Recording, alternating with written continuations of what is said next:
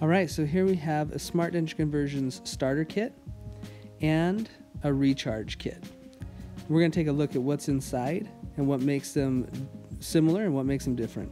So we'll start with the starter kit. The main difference is going to be the lab tools, the torque driver, and the retrieval tool that's in the starter kit. That's not in the recharge kit. The recharge kit really just has what's consumed out of the starter kit for each conversion. So we have those 6 consumable parts: the separable fastener, the tie base, the lab analog, and the prosthetic screw. And then we've got the spare parts that are included in every kit, and then the drill kit that's in every single kit. And we want you to use nice, sharp drills so that you don't have to worry about not being prepared. So let's take a look at the torque driver.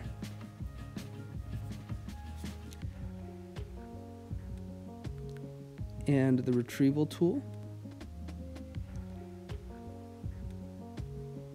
And the retrieval tool fits into a implant motor or even to a hand drill. And then that's just a Torx driver.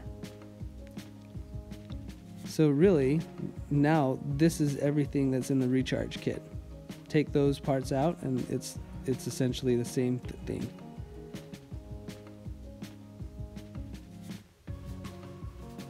You can see the drill kits, the spare parts, and the 6 consumable parts. So let's go ahead and open up one of these and take a look at what is included and how it's assembled. So we've got, on a lab analog, we've got the tie base. We've got 6 of these, and we've got the tie base that's screwed down to the lab analog with a separable fastener. And then you've got the prosthetic screw there. So this torque driver is special because you can't overdrive the separable fastener and unintentionally dislodge it from the threaded post that it's pressed onto. If you take a normal driver, you can keep driving it until it just pops right off. So now we've got the threaded post stuck, in this case, the lab analog, which we'll use the retrieval tool, which fits into, like I said, a implant motor or a hand driver. But anyway, you can just back that right out. We could back it all the way out. So that's what it'll be like at the time of the retrieval from the mouth. But we're going to go ahead and just put this back and then pick up the separable fastener head by pressing it back on. So it's not the end of the world if it does happen. It's just inconvenient. So there you see, it's really just a prosthetic screw that has 2 parts. And then here you see the final prosthetic screw that's included on the back side of that lab analog.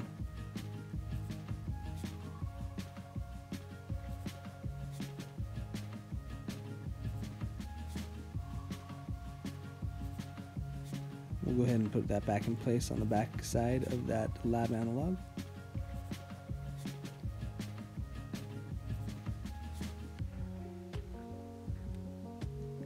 And then here you see the tie base. It's 5.5 millimeters tall and it has 2 aggressive undercuts. So once that's been picked up in the denture and you're in the laboratory, we'll go ahead and use the included drills, the 3 drills, to prepare the denture. So here you have the pilot drill, and it's a 1.5 millimeter drill that goes through the bottom of the tie base. And then we've got a guided drill that follows the pilot drill from the occlusal surface down, and it's got a shoulder there that's going to expand it to the size of the prosthetic screw. And you don't have to worry about it going in and damaging the tie base because it bottoms out on the top of that tie base. But then we've got this clearance drill that fits into the included pin vise in the starter kit, which is a really handy tool. That will go and fetch the plastic cap from the separable fastener and pulls it out and makes it so that the prosthetic screw can seat onto that tie base and fasten the denture to the multi-units. Here we have the spare parts that are included in every kit. You've got the 4 taller tie bases, and then we've also got 2 separable fasteners. So you've got the 1, 2 separable fasteners. Those are just spares in case something doesn't go quite right. And then the 4 tall tie bases. Let's go ahead and compare the tall tie base to the normal tie base. I prefer the normal tie bases, but the taller tie base is 7.5 millimeters. You can see there how it compares. The taller tie base is meant for situations where the tissue is just too flabby and covers the smaller tie base.